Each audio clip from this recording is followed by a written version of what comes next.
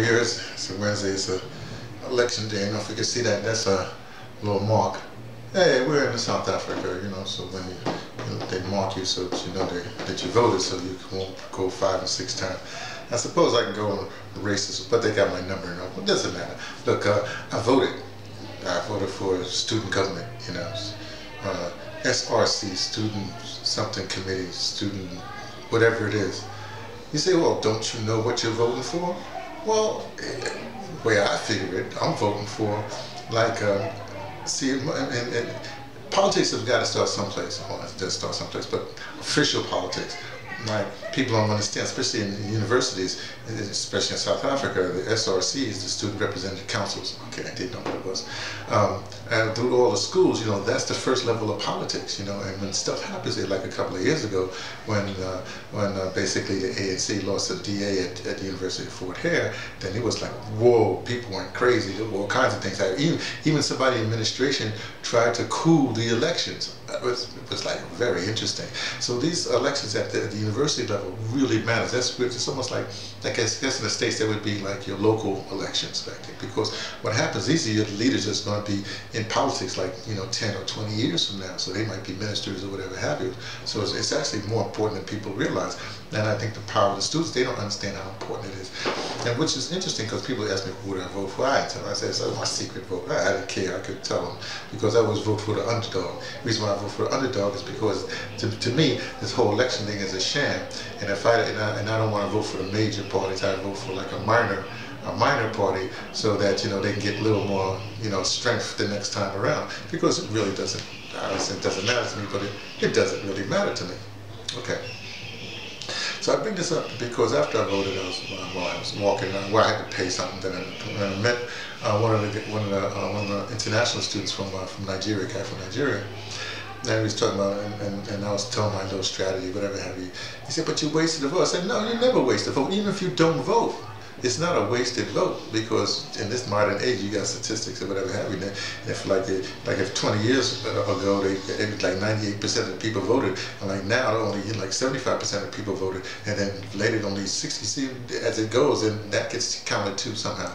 And plus, I was telling them about this Princeton survey that they did, and they said that basically voting, if you vote, that people have the hopes and dreams, they think that's going to change. But what they found out, the policy that's made, right?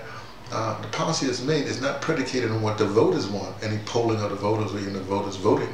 It's really predicated on what the donor class who controls the politician wants. So whatever the donor class wants, they get. The voters don't get anything. So it is a sham. The system is rigged, you know. But what do you do about it? You don't just sit back and let the shammers, you know, let the donor class, let the corporatists, the capitalists, whatever you want to call these forces that want to remain power, and they know that politically, if they change policies and they tweak things, when they put something through and you think it's going through, and then they get their boys, you know, to tweak it a little bit so that they know where all the ins and the outs of that little bill or that policy that they've made is, and so they can, you know, and then plus they have that whole revolving door thing, you know, where they're serving in government, then they go back to their corporate state, then they go back to government, so they can keep on tweaking the rules. You see, so it's the whole thing is we know that. But how do you fight that? Well, like I said, on this level, on this college level, on the local level, you start getting people in there that if they buy them out, hey, that's all right. You get somebody else, so you know they're bought out. You know that. So you got to change the system, make sure you have you know, you have transparency and all the rest of it. You know, those big words.